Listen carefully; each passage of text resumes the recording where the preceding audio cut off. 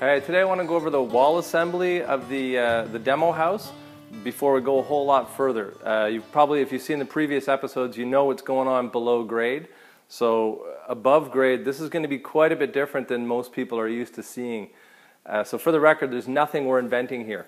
The building science community has been studying the evolution of housing. It's very different than it was 30, 40 years ago, what we're building. So they're looking at what's working, what isn't, and why, and what we should be doing differently. So this is us applying their solutions. Now, we're not saying this is not the only way to build a wall. It's not the best way to build a wall, but it works.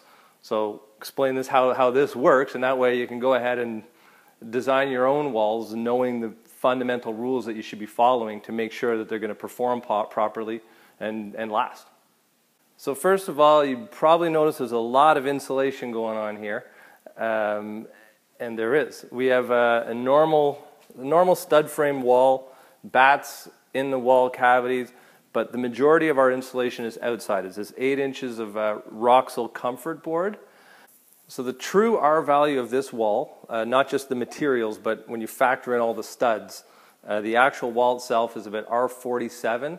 That's more than double what most building codes require, and a lot of people think we're nuts for doing that. But given, like, we factor in the climate we're building in, the cost of insulation, the cost of utilities, and then if you think about a reasonable lifespan of the house, this makes sense. Like, this stuff pays for itself really quickly.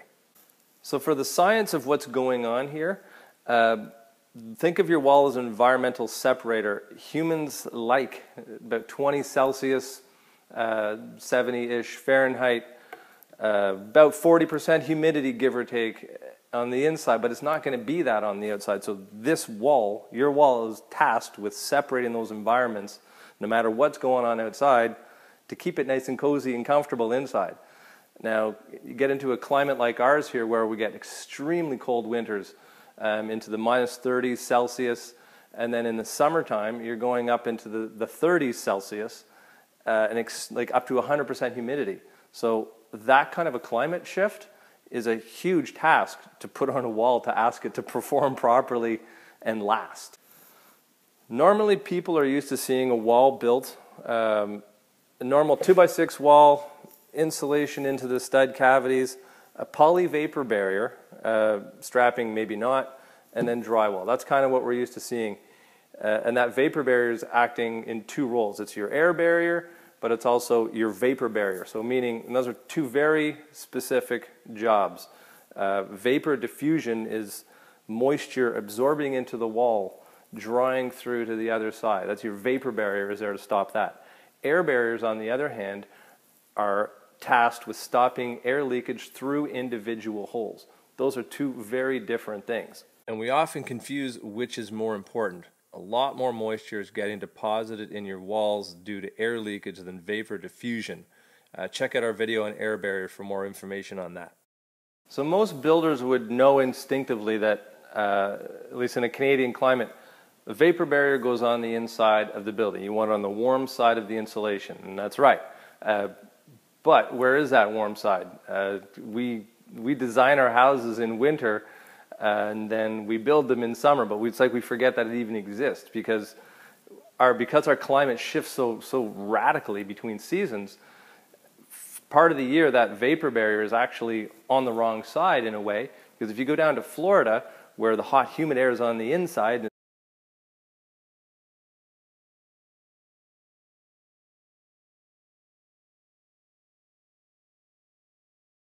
air conditioned, cool and dry inside, they have the vapor barrier on the outside of the wall to stop that humid air from coming in. So for us, we put a poly vapor barrier on the inside, and then you think about that cool, air conditioned, dry interior on those hot summer days, the vapor barrier is actually on the wrong side. So what the building science community is proposing, and what we're trying to do here, is come up with a solution that's more of a year-round solution. It takes all those seasons into consideration, rather than having like snow tires. We take them on and off every 6 months. You can't do that with your vapor barrier. So we really have to look at the whole year and every season and every challenge your wall is going to face. And there's a lot of different ways that you can You can build a wall to deal with that moisture that's a little bit more forgiving than that poly vapor barrier. And what we're actually going with in this case is this. Benjamin Moore, it's a latex vapor barrier, basically a vapor barrier paint, or more accurately, a vapor retarder, because it's slowing the moisture movement. So that paint itself stops more than twice the amount of moisture that's required by building code. So it's twice as effective as building code is asking for, yet it's still a little bit permeable to moisture. So in the summer months, when you get that inward vapor drive, there's a chance for the moisture to breathe through a little bit rather than getting stopped at that poly and then creating moisture problems and condensation inside your wall. With a vapor barrier paint like that, it's actually breathing through to the inside a little bit, or drying through, where it does no harm. So the poly that was doing those two jobs, the air barrier and the vapor barrier, our vapor barrier, we've replaced it with the paint. That leaves us needing an air barrier. So in this case, what we're using is the Delta Vent SA. It's a moisture permeable, self-adhesive membrane. Basically stick it on, we'll put primer on the walls first. The barrier goes on tight, so there's no wind pressure pushing it around. It's going to open up nail holes, stuff like that. And then we've also added, wherever the screws were going to penetrate, attaching the insulation, these small squares of Delta Flex Band. It's this thick rubbery membrane that'll basically seal up around the screw holes so that we're not going to get air leakage when we're attaching the exterior insulation.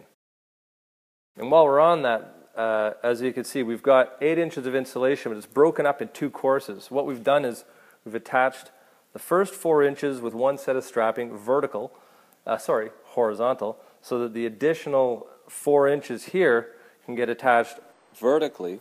That's leaving basically a drainage plane and airspace in the interior to let water drain out and moisture to be able to rise and leave. So natural air convection is going to have cool air coming up. So we've got an opening through here, and as long as it can leave in the top, that's going to leave your walls the ability to dry out.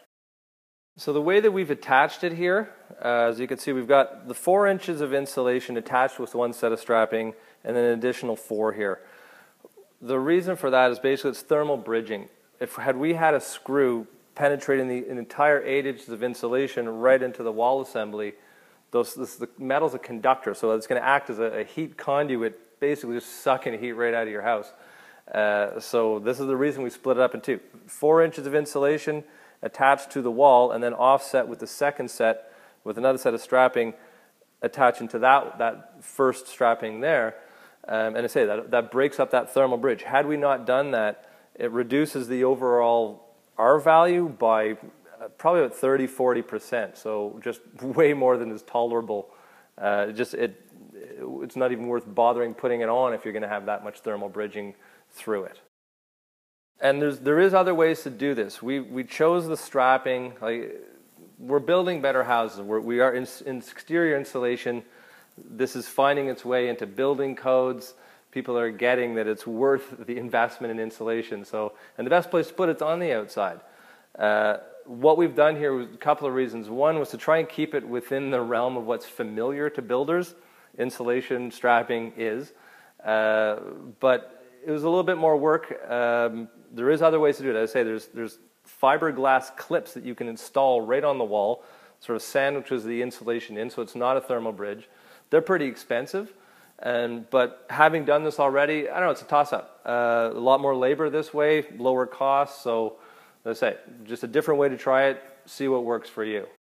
And then having that wall assembly like that with that airspace in the middle, we were a little bit concerned that there was going to be convection of air inside it that leaves a cavity of air here. So if there's any leakage, there's just a risk of it causing heat loss. So what we did actually was we got the second Delta Vent S membrane, the black one here on the outside. In the wall, it's taped underneath to this one and then sealed again at the top. Same thing over all the window openings. So it's the drainage plane if any moisture gets into the walls, any water leakage, but at the same time it acts as an additional air barrier. Now, when we had to seal up the house and finish our sealing, we were doing our blower door test. That's where the house is depressurized, so you can measure air leakage. A fan installed in the door blows out, and it gives you a chance to go around the house and you can find all the little holes and fix them. It's a great opportunity to really improve the air tightness of your house. So when we did our blower door test, we only had the gray membrane on. We didn't have this one on yet. And yet even with that, we were already about 5 times more airtight than the average house being built today. So overall, what we end up with here is it's a wall that's much better insulated than most new home construction. No poly vapor barrier. The paint on the inside, so it's a little bit more breathable, so it's more durable, and we're way more airtight than other houses out there. So we got a super insulated wall. It's going to be durable. It's going to last, and frankly, it makes financial sense because the added insulation that we're putting in the wall, yeah, it's going to cost you money, but the payback period isn't 25 years down the road because you're saving energy instantly. So, I mean, for example, if it's going to cost me an extra $1,000 a year on my mortgage to build a better house, and yet if I'm saving $1,000 a year on utilities, I'm really not paying any more. So it's really worth looking into beefing up the exterior insulation of your house. For more information on any of the stuff we're talking about here, check out EcoHome Building Guide. Go to the keyword search box, air barriers, vapor barriers, insulation. We've got a guide in there that sort of walk you through the different characteristics of different materials, how important things are, what's important, what really isn't, stuff like that. So anyway, hope it works out for you. Thanks for watching.